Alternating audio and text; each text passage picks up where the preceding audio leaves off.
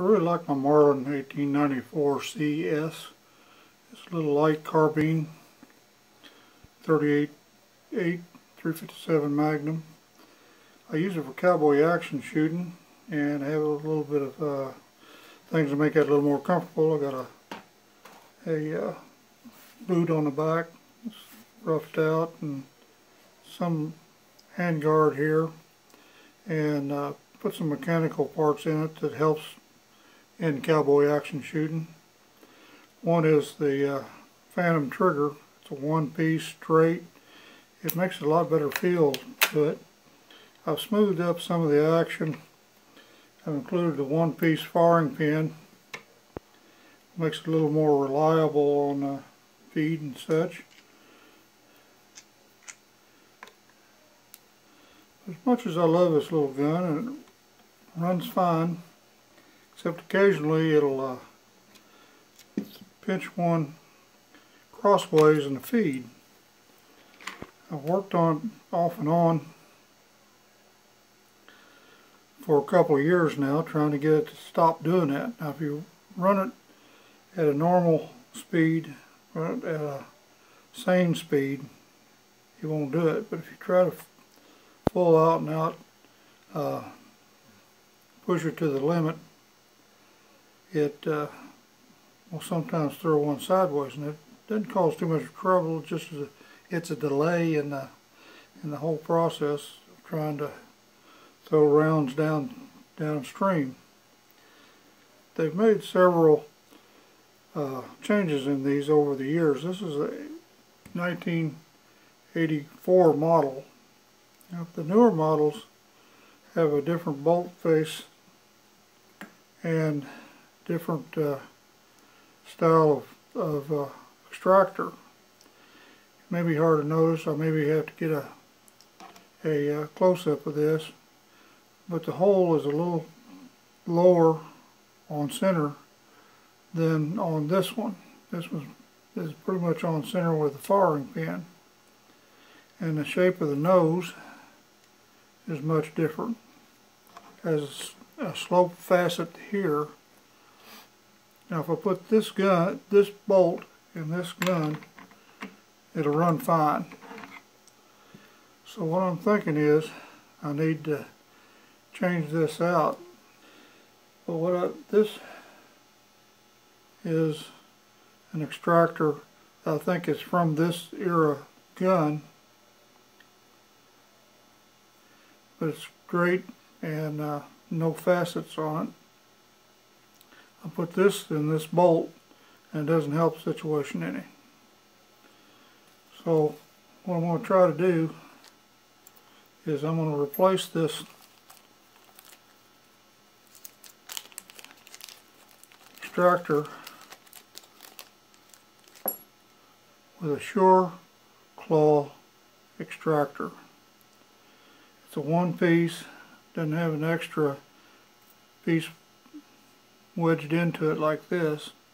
I got this ejector from F&D Gunsmithing in St. Charles. I think he also markets under Sure Hit Sights.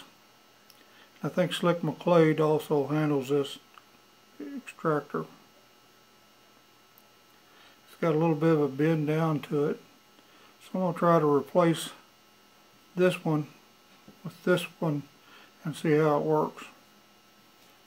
Now I have here, excuse me, now the way this comes out is there's a pin that's driven through from top to bottom that goes through this hole. And I have an exclusive tool here to use to knock that pin out. It just happens to work very well and seems to be sturdy enough. It's actually a Lee decapping pin, and they're relatively inexpensive, and most every gun shop will have these in stock if they've got any reloading tools. They're sold as a replacement for about $2. It happens to be about the right size, and then with the strength of the body here, it makes it pretty easy to try these out. And Another advantage is it dries it just far enough that it stays in.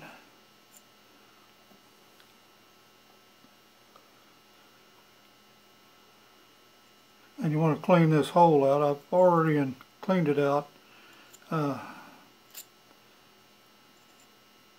Cleaned it out at an earlier date, so I know it's pretty clean.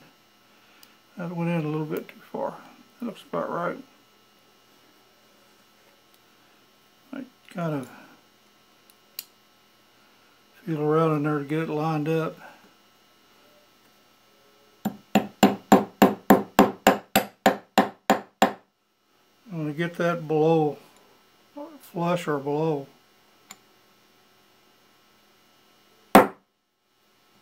That's it.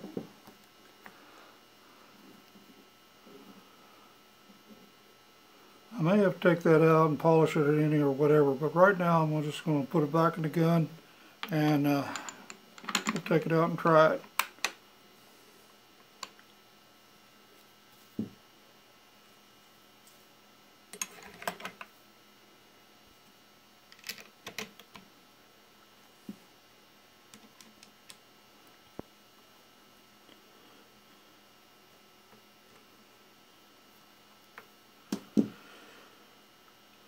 I have the little carbine loaded up with tin out on my little private range this afternoon. I might see if we can get this to cycle. I'll have to set the camera up at a little different angle and see if we can catch this on camera.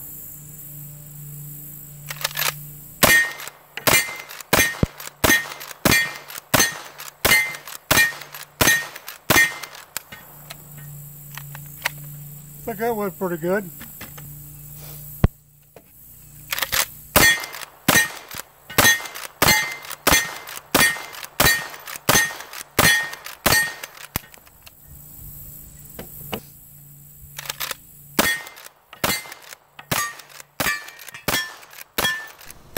Oh yeah, that's a vast improvement. Stand by.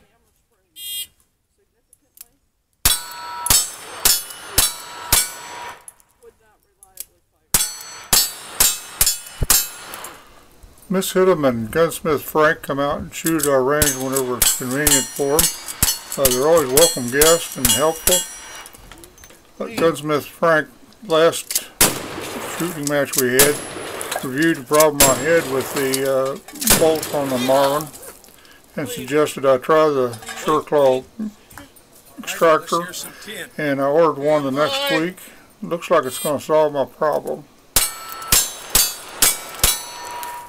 Shannon and Frank Casilla also run F&D gunsmithing in St. Charles, Missouri. They do a full line of gunsmithing work and numerous other things. But they also provide a lot of custom parts that we use in our cowboy action shooting, and they're always active in supporting the cowboy action shooter.